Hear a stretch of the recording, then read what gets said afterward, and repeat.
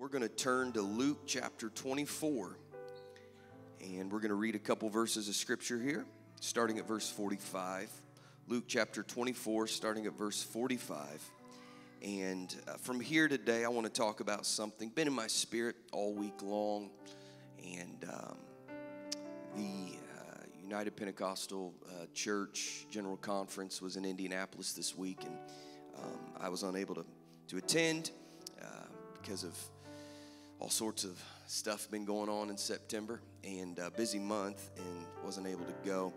And next year I'm going to do my best to go. It was an incredible time. You can view those services on YouTube. They're archived under the channel there, the UPC channel, and just powerful words of God, and strengthened and encouraged my soul.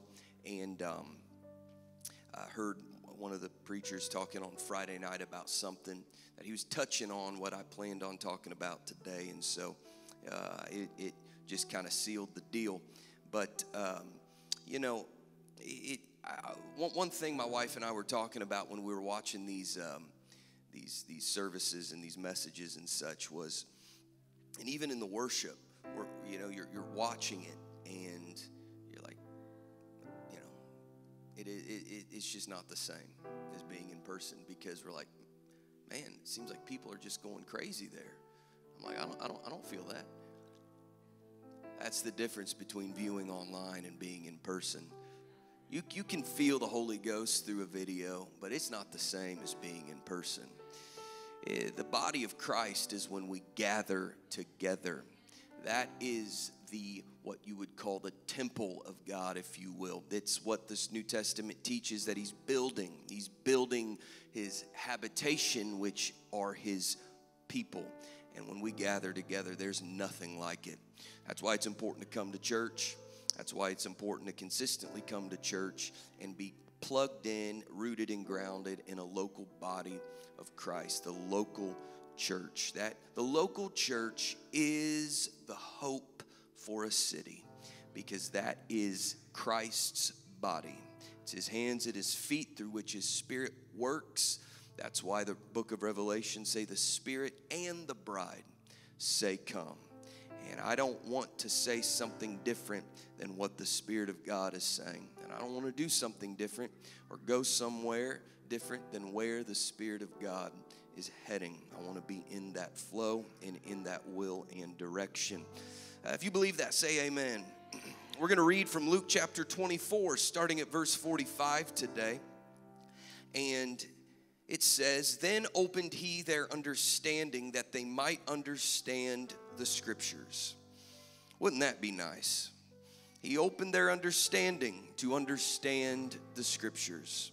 And he said unto them, "Thus it is written, and thus it behooved Christ to suffer, and to rise from the dead the third day, and that repentance and remission of sins should be preached in his name." What name do you think that verse is referring to? Say it a little louder. That repentance and remission of sins should be preached in his name among all nations. Everybody say all nations.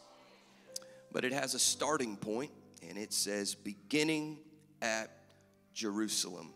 And you are witnesses of these things. And behold, I send the promise of my Father upon you, but tarry. Everybody say tarry. Tarry ye in the city of Jerusalem until, everyone say until, you be endued or clothed with power from on high. Tarry ye in the city of Jerusalem until you be endued with power from on high. I want to preach to us today from this title, Pentecost is coming. Pentecost is coming. Let's pray. Let's ask the Lord to speak to us through his word today. Father, we love you. We thank you for your presence that is here and your word that never returns void. Father, your word is forever settled. Heaven and earth will pass away, but your words will not pass away. I pray today that you would confirm your word with signs following. Father, I ask today that you would minister to somebody's life in this house today. If they need a healing in their body, I pray, God, give them faith to believe for that healing. If they need to repent of their sins, I pray, God, convict them through your word that they would repent from their sins. Whatever the need is, whatever the situation is today, God, I pray that we would leave here different than how we came, and I pray that you would receive all the glory. We take authority in this service. In Jesus' name we pray. Amen. One more time, clap your hands mightily to the Lord. Let's give him praise.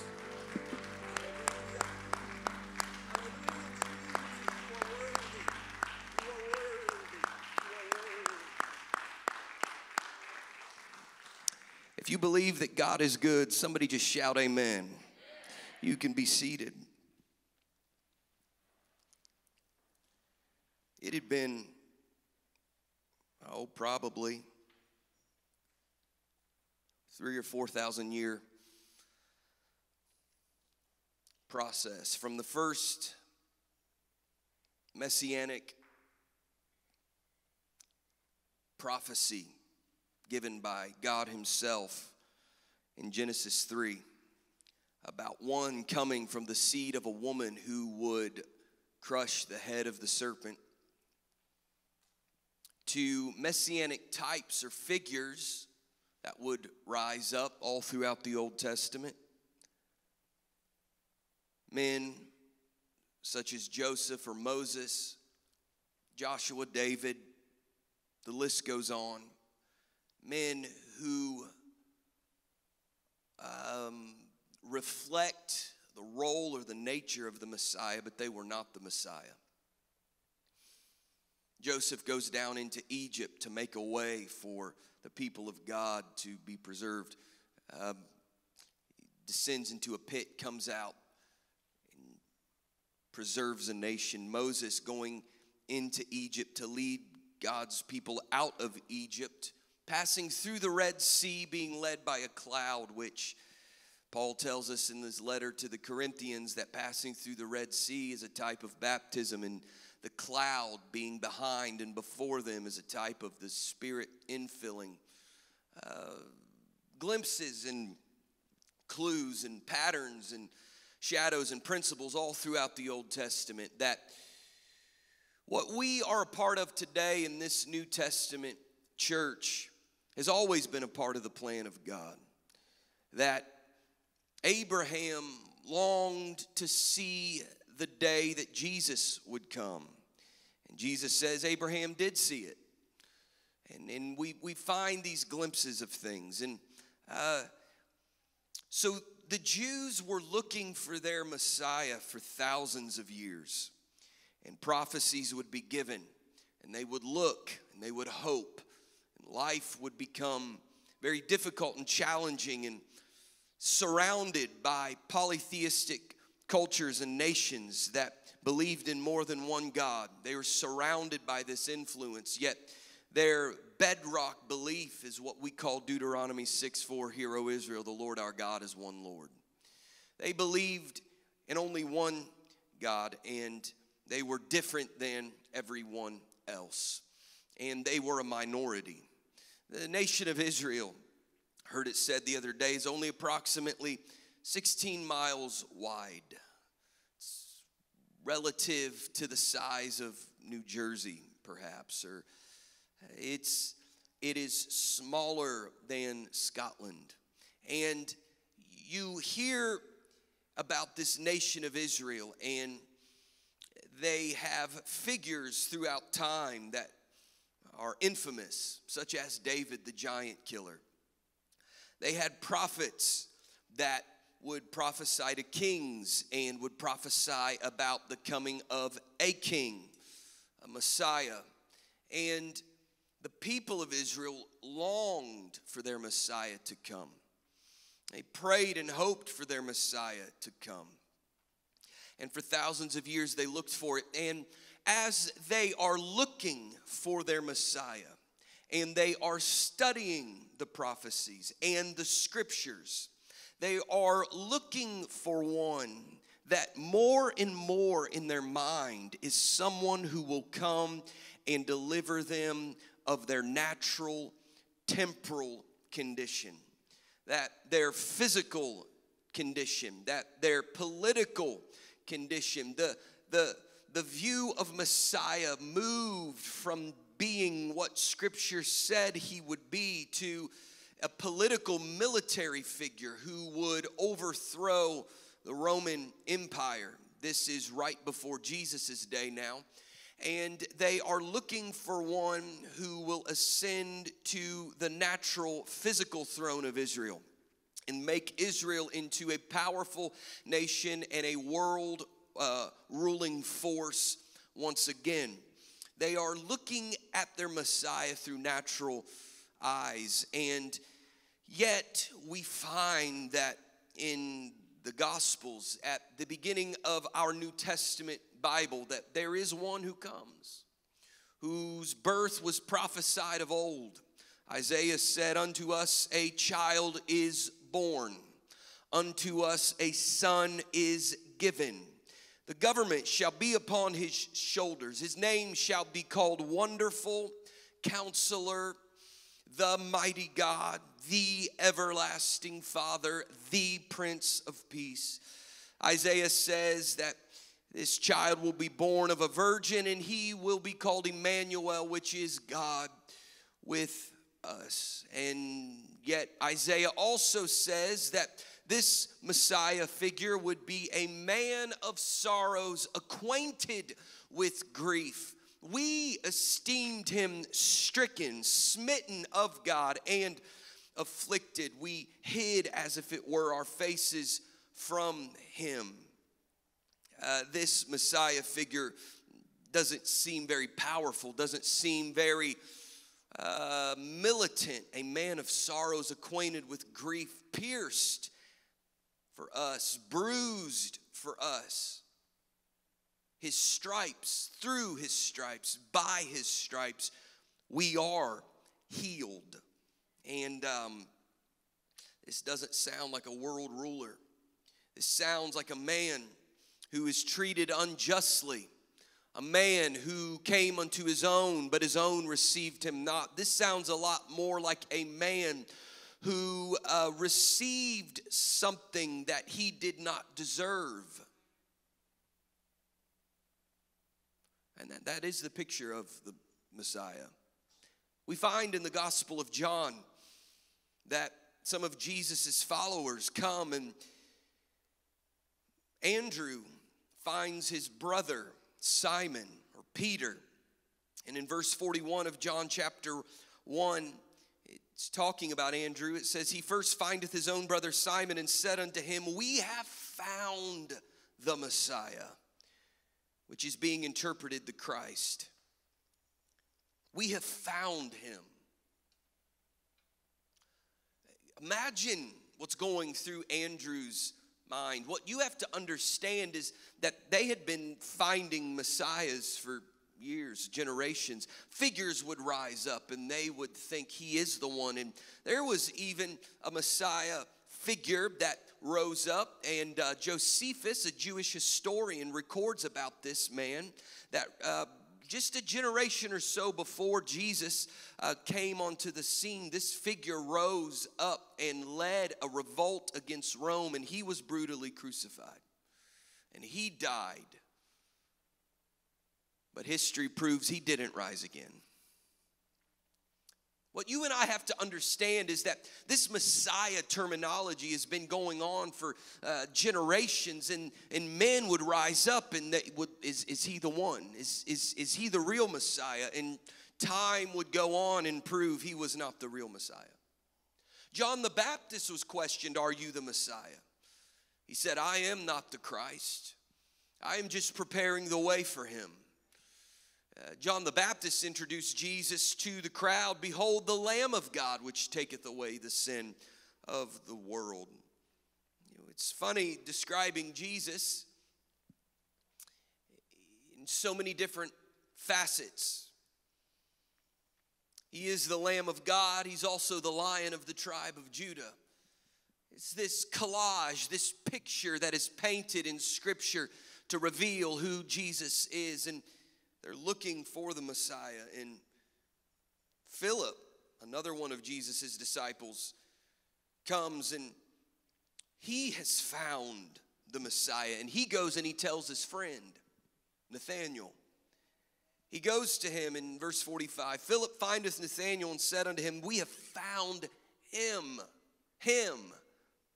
of whom Moses in the law and the prophets did write. We found him, and his name is Jesus of Nazareth, the son of Joseph. What's so powerful about this is that Philip found the Messiah in the scriptures. What we have to remember in reading the scriptures and studying history in the time of Jesus is that not everybody found Jesus of Nazareth in the scriptures. Because Jesus of Nazareth was a humble carpenter from a looked down upon village. They were poor. Most Nazarenes,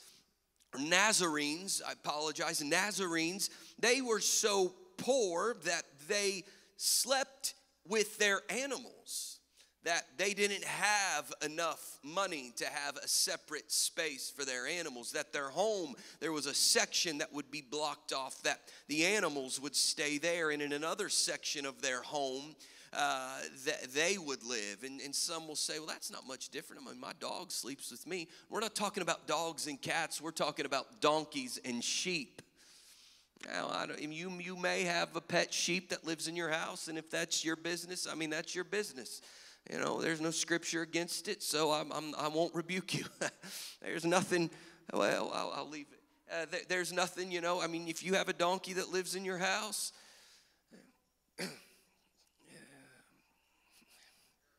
I'm trying to be careful.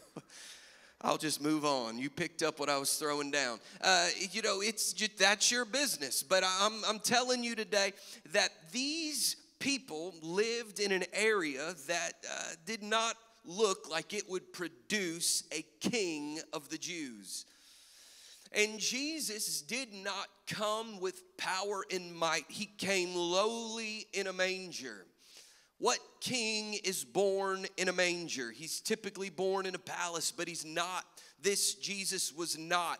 And yet, this Jesus fulfilled scripture that even Malachi talks about and Micah talks about.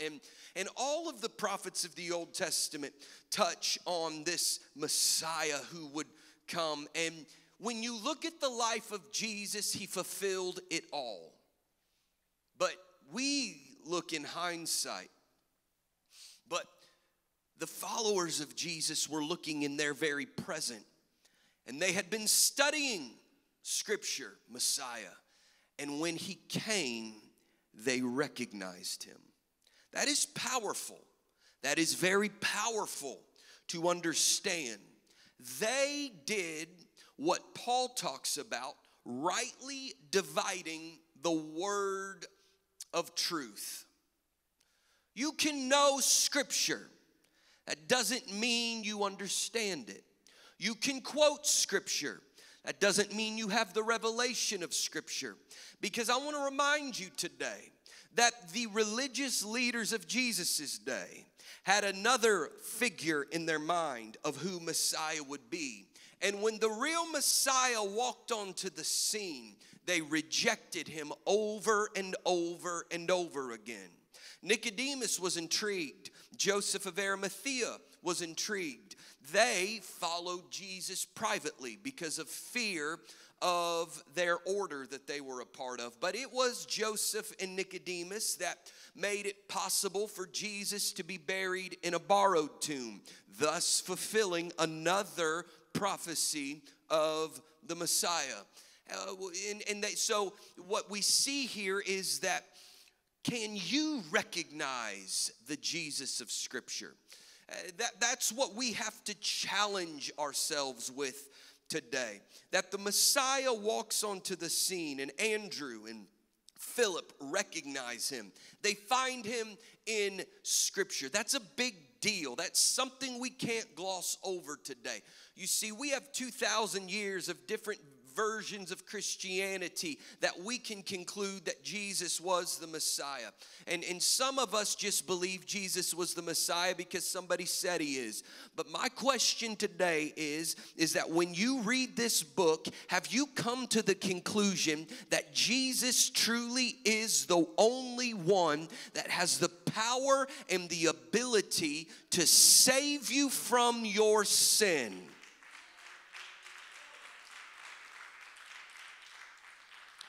It's a powerful truth we have to understand. Philip found Jesus in the scriptures.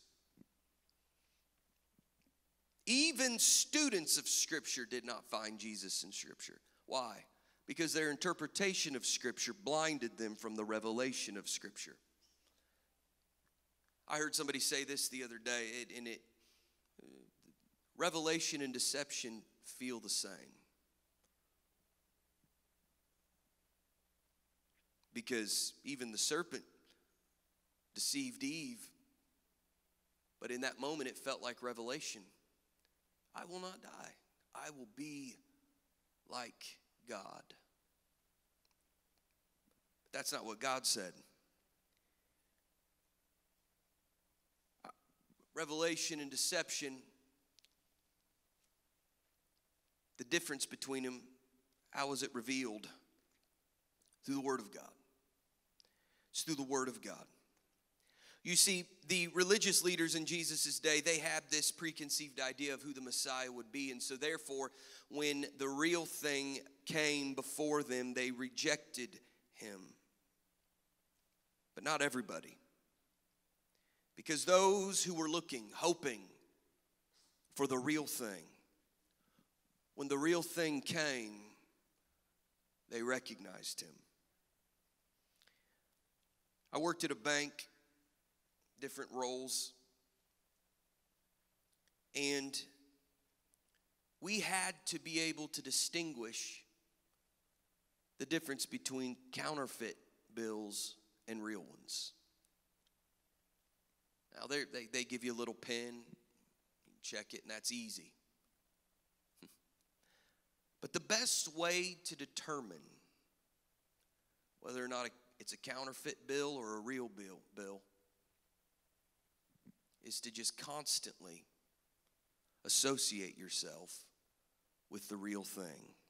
Because when you're constantly handling the real thing, when a fraud shows up, this doesn't feel right. This doesn't feel, it looks the same. I mean, they've got counterfeit bills now that can look, I mean, you have to have a very trained eye to tell the difference, but well, this feels off. There's something off. It's not as weighty. It doesn't have the same texture. You can tell the difference between the real and the fake. And if it's fake, it's false. And if it's false, it's not true. And if it's not true, it's not of God. How do you want to know the real thing? You need to associate yourself with the real thing. And so the disciples of Jesus, whose society, they're just common, ordinary men. They're just regular guys. It doesn't matter what society thought of them. They had a hunger for truth. They studied the scriptures, and they saw and recognized the Messiah when he came. What I'm wanting us to understand today is that must be us today. That must be who we are. That must be what we desire. Search the scriptures and find Jesus. Not what somebody says about Jesus, what the scripture says about Jesus. Not what somebody says about salvation, what the scripture says about salvation. Not what somebody says about holiness, what the scripture says about a holy lifestyle. What does God say in his word to us and for us? Because the only thing we answer to when we stand before him one day is his word. It's not a pastor that will judge you, although I will give an account for you. But yet it is the word of God that measures us. It is the word of God that will look at our life and say, here was the Bible. What did you do with what was given to you? How did you live with what was made available to you? Well, somebody said this is all I needed to do. That person is not God, and that person is not a Bible. This is the forever settled word of God. This is what we answer to. This is what will judge us. My question today is, are you willing to have eyes that will see? And are you willing to have ears that will hear? Because Jesus over and over again told parables and communicated truths of the kingdom. And he then said, he that has an ear to hear, let him hear.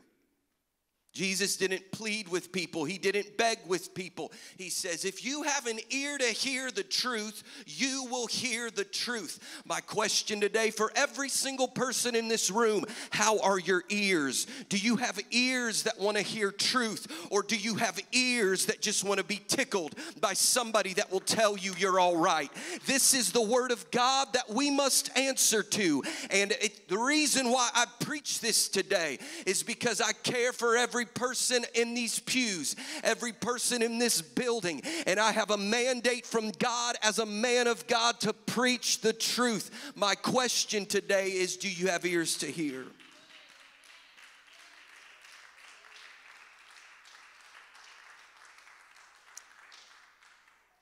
People will flock to hear a preacher say something that makes them feel good. That's why there's mega churches all over the place. And I go and I hear those sermons and I listen to what they're saying. And there's nothing that convicts my heart. And there's nothing that makes me want to draw closer to Jesus. It's you can live your best life now. Not everyone's living their best life now. You want to live your best life, it's going to be in heaven. Why? Because old things will pass away. Every tear will be dried from our eyes. There'll be no more pain. There'll be no more sorrow. There'll be no more death. There'll be no more sin. There'll be no more darkness because the Lamb will be the light in that city. That sounds like the best life if you're asking me. You don't have to worry about betrayal and hardship and sickness and sorrow and hard times. You don't have to worry about that in heaven. That's the best life. That's the life Jesus came to give us. That's the door that he has made available for us to walk through. But the only way to get there is through him, because he is the door. But he's not just the door, he's the shepherd. And he's not just the shepherd, he is the way. And he's not just the way, he's the truth. And he's not just the truth, he's the life. What is Jesus? He is everything. He is everything you need. He is the only hope, but he's the only hope you need. Let's give him praise in this house. Tell Jesus how good he is.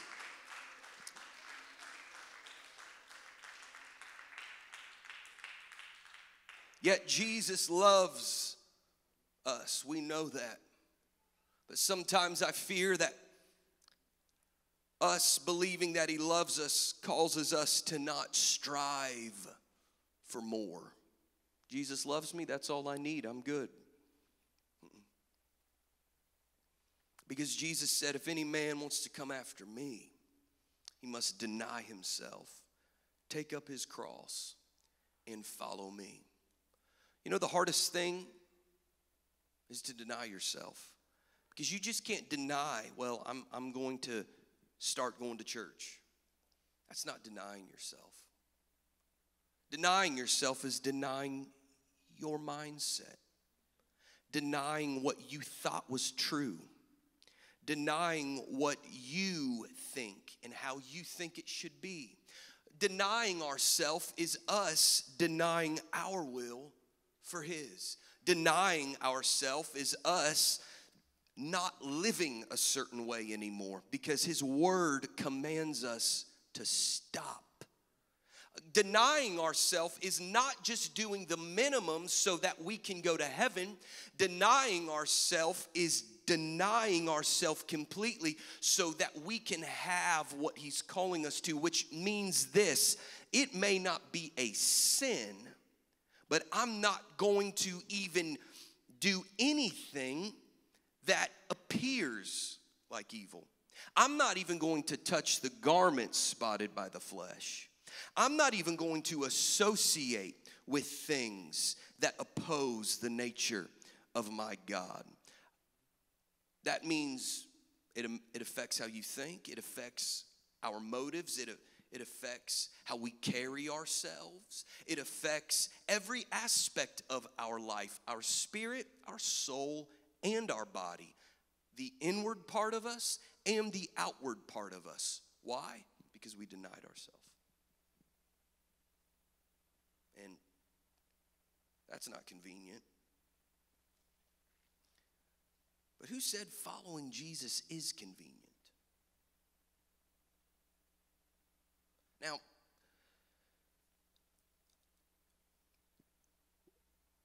we've talked about things in the past about, and there are persecutions going on all over the world where people face physical harm and even their life is threatened. But the church in the United States, now, I'm going to say a very divisive statement, but the true church of Jesus Christ in the United States does face persecution. It hasn't led to physical harm yet, but it is a social pressure. That if you're going to walk the straight and narrow in the USA, that you will be sought to be canceled. But that's the first step that leads towards persecution that we read about in Scripture. And what we have to understand is, if we back down now, we'll never make it when the fire gets turned up. We need to know who we are and what we believe now and not waver. You don't find the book of Acts church coexisting. They stood out like a sore thumb. They paid a dear price for it, but guess what? The gospel spread around the whole world, and the world was changed. Which is what brings me to my point today.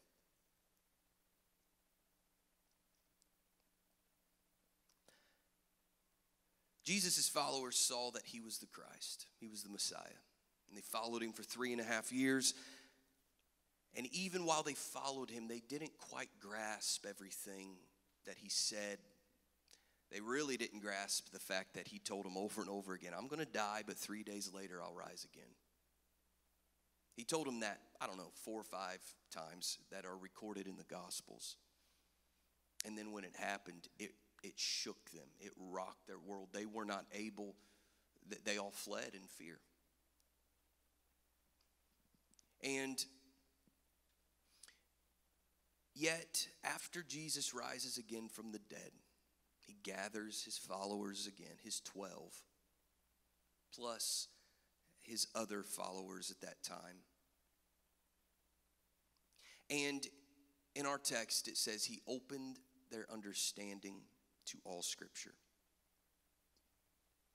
which means that the rest of the New Testament that we read, we can believe it and trust it because it was written by Jesus' followers who he opened their understanding to all Scripture.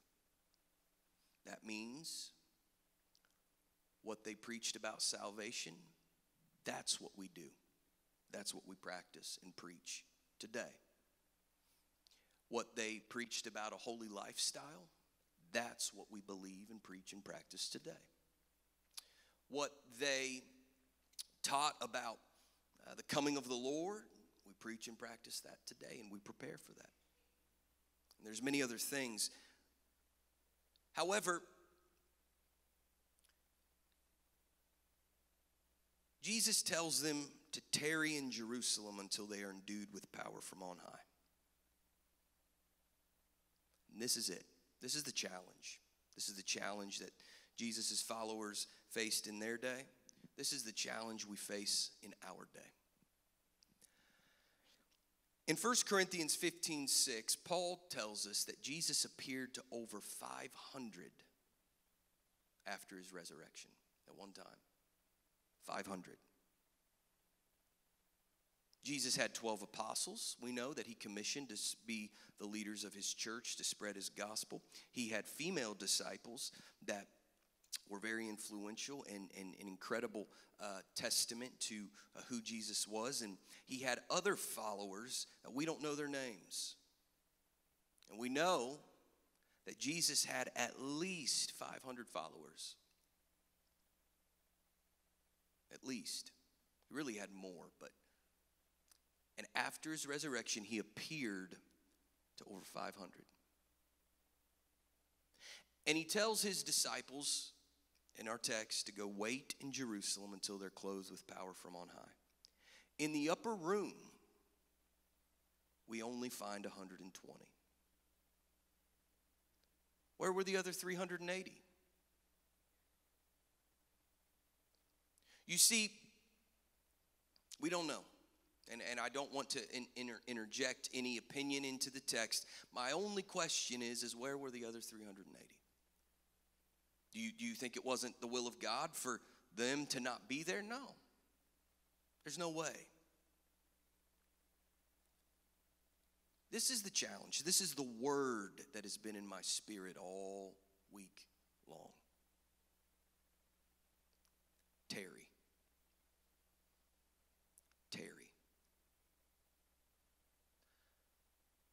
And the disciples had been through a lot. Seeing Jesus crucified the way he was, and then they thought he was gone, and then 3 days later he rises again and appears to them. I mean, talk about emotional whiplash. Thought you were dead, now you're not. What are you? Now you're coming through walls. I didn't know that we could do that. Like, that's a whole nother discussion, but on how science proves the validity of the resurrected body, but that's another rabbit trail we'll get into on a Wednesday night probably. If I was one of his followers in that day, I would be so, man, you just talk about the emotional roller coaster in just a week. And then after Jesus spends 40 days on earth after his resurrection, and he appears to them, and then he disappears, and then he comes back, and then he meets with them, and he opens their understanding to all scripture, and then he's like, all right, I'm ascending. Me, if I'm being honest, emotionally, I'd need to take a day. I need to take a day. And they watch him go into heaven, and he's gone. And he's left them with final instructions, and they're just standing there watching him disappear. A cloud receives him, and he's gone. And they're just standing there. I mean, what else are you going to do after everything you've been through in a little over a month? And finally, two men, we call them angels, appeared and said, why do you stand here looking into the heavens? Now, this is such a fascinating verse. This same Jesus who you saw go will also come again in like manner. Meaning, if you could see him going, we will see him coming. And I'm going to get to my point in a moment. But I just want you to pause and think about how cool that is.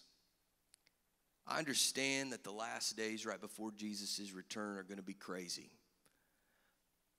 But how cool will it be to literally watch him descend to the earth? As they said, you watched him go, you will see him come in like manner. If you could watch him go, there will be people that will be able to see him descending to the earth. I know that sounds like some sci-fi movie nowadays, but don't let Hollywood blind your faith. The Word of God says that there will be people that will watch him come to the earth. And I think there needs to be something in the people of God. Every day we get up, we look up into the clouds, and we just remind ourselves all over again, some glad morning when this life is over. You're just going to be able to look up, and that could be the day. So they're watching, and these disciples, these angels tell him this. Doesn't matter what their emotions were. It doesn't matter what they had been through. It doesn't matter anything that they'd experienced or faced in the past 40 days. Jesus told them, to go tarry in Jerusalem until they were endued with power from on high. You know what the word tarry means? To linger with expectation. Isn't that a powerful word? Linger with expectation. Go to Jerusalem and stay there expecting until you get what you're expecting. What am I expecting? Power from on high. The outpouring of the Holy Ghost. I personally believe that more could have and should have been there. But we do know 120 were there. And they are gathered together in the city that God told them to stay in. And they are doing what Jesus told them to do, tarry. But we know that they weren't going back and living life the way they had always lived. They were consistently and focused in prayer and expectation. They consistently gathered together. That's why they were in an upper room when the Holy Ghost was poured out. And they were in prayer. Scripture says so. They continued steadfastly in prayer. Acts chapter 1. They're praying and they're gathering. Why? Because we're expecting something. Where is it coming from? It's not coming from the earth. It's power from on high. We are gathered together and we are expecting something to fall on us from heaven. And so they kept doing it. And day 3 perhaps, maybe they felt something. Maybe they had a good prayer meeting. But it just doesn't feel like what Jesus was talking about. He opened our understanding to all Scripture, and there's something that's going to happen, and so they keep praying. Perhaps there were more that gathered during that time, and some walked away. We don't know. What we do know is that there was a group of 120 that consistently and steadfastly kept gathering and praying and expecting for something from heaven to hit the city that they were gathered in. I wonder if there's anybody in the room that can see kind of where this is going. They kept staying and they kept praying and they kept expecting until the day for it to be fulfilled came. They're all in one place. They're praying. And all of a sudden there comes a sound. Where did it come from? Heaven. Why? Because it's power from on high that's headed to the earth. And so it fills the house where they're sitting.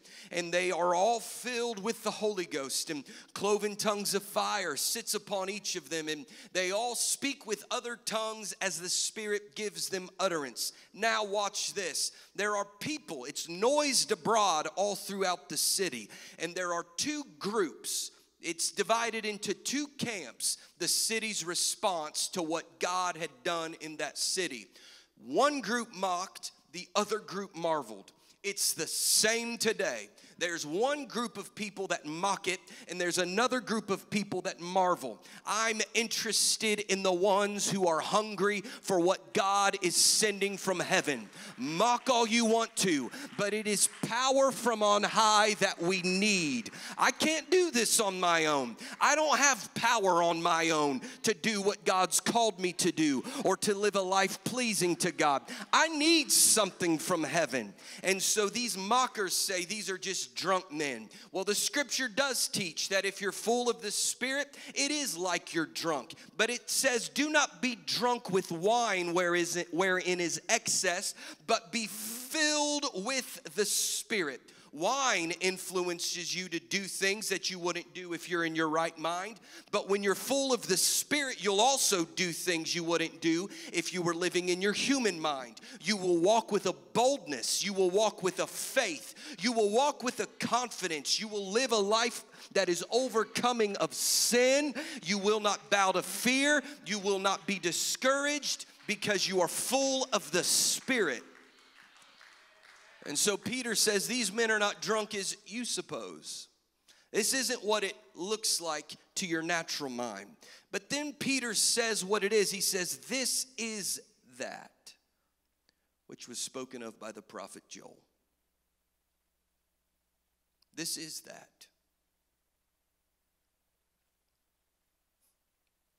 I don't want to be a part of a church or go to a church that cannot say that who they are, what they do, what they preach, where they cannot say this is that.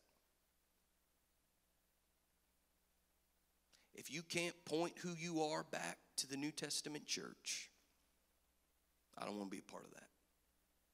Peter says this is that. This is the fulfillment of prophecy.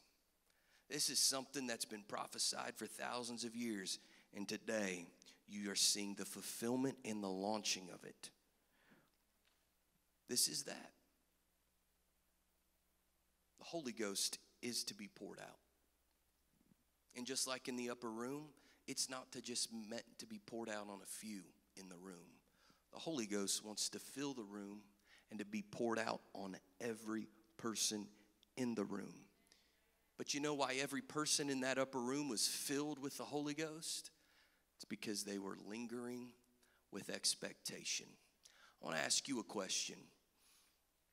Why do you come to church?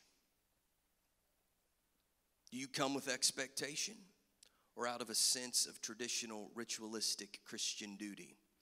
Do you come to church with expectation? God's going to do something today.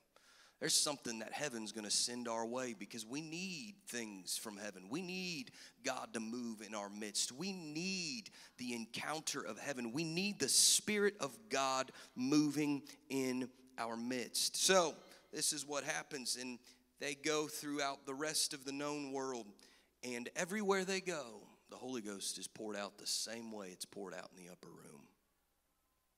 Don't change it. You need to be baptized with the Holy Ghost just like they were in the early New Testament church with the evidence of speaking in other tongues. All over the world today, every minute or so, hundreds and thousands of people are being baptized with the Holy Ghost with the evidence of speaking in other tongues. All over the world today, people are being baptized in the name of Jesus Christ, which just may step on some toes today, but you need to hear it. That is the only way they baptized in the Bible. They only baptized in the name of Jesus Christ. You need to be baptized in the name of Jesus Christ. I'm telling you the truth today. You should be thankful that somebody is willing to tell you the truth, because this isn't just a religious preference. This is a heaven or hell thing. It was Jesus who died. It is his blood that was shed. And Peter says, neither is there salvation in any other, for there is no other name under heaven given among men whereby we must be saved. What name was that? It's the name of Jesus. It's that name that has the power to erase your sin. It's that name that has the power to heal you. It's that name that has the power to transform your life. It is his Spirit that it is the will of God that fills you. And it's not something that you just have an encounter and you feel better. But when you are filled with the Holy Ghost, you will know beyond a shadow of a doubt, this is that which I read about in the book of Acts, and this is that which was prophesied in the book of Joel, that God would pour out his Spirit upon all flesh. But what you need to understand today is that Peter was saying that what was happening in the book of Acts, yes, is a fulfillment of prophecy. But he also said it shall, future, in his day, future.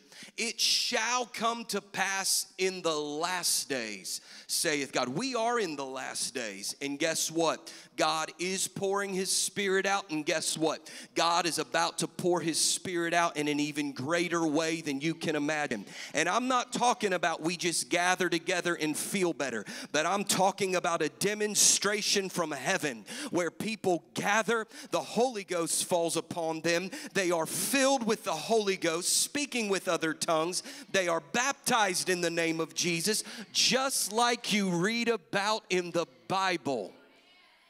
And so what's my point today as I close? The people in the book of Acts did not. The people in the upper room, the people that went and waited with expectation in Jerusalem, they did not leave until they experienced and received the real thing. They didn't have a good prayer meeting and say, I feel good. I think that was it. Let's go preach. No. I want something to happen in this church that is so powerful we can't explain it. That's what we need. That's what some of us need to be revived out of our complacent Christian situation. That's what some of us need to break us out of the hold that's binding us. That's what this city needs to awaken to the fact that there is a God in heaven whose name is Jesus. He is the one true living God. Let the scales fall from our eyes today. Let the scales fall from this city's eyes today. We need something that shakes this city where some mock and others marvel. What is this? I'll tell you what this is. This is that which the Bible has been saying for thousands of years. It is for you and for your children and to all that are afar off. And so what was being said here is tarry in Jerusalem until you are endued with power from on high. Pentecost is coming, and you need to wait with expectation until it happens. What am I saying today? I'm telling this church and I'm telling this city, Pentecost is coming, and we're not settling for anything less. We're not going to compromise so we can grow faster. We'll grow at the rate God wants us to grow, and when the real thing hits, it's going to shake this city, and it will not be able to withstand it. There will be families and people groups and households that are converted. There are Corneliuses in this city who are praying, I want to know the truth. God, send us to those people to preach the gospel. They will be filled with the Spirit. They will be baptized in Jesus' name, and they will be forever changed. I'm not looking for something that is a false version. I'm not looking for a counterfeit religion. I'm looking for the real thing that when people walk through those doors, they say, I feel something. And it may make some mad, and it may make others marvel, but you can't deny that what's in this place is different than what you feel in other places. And I'm telling you the reason why, this is that. We believe there is one God, and his name is Jesus. We believe you need to repent of your sins and follow Jesus. We believe you need to be baptized in the name of Jesus for the remission of those sins, and you will receive the Holy Ghost with the evidence of speaking in other tongues, just like they did in the Bible. If there's anybody in this house that believes that, why don't you just pray? Pray for your family. Pray for your prodigal family members that they come back to God. Pray for your lost family members that the Lord would awaken them. Pray for this city that it would awaken. This may be a different type of Sunday morning service, but if you have a burden in your heart for revival, why don't you go to God in prayer right now? If you want to see the real thing sweep through this city, pray. We're not gonna change. We're not gonna back down. There's something from heaven that God has ordained, and it's going to come, and it's going to hit this city, and it's gonna change people's lives forever.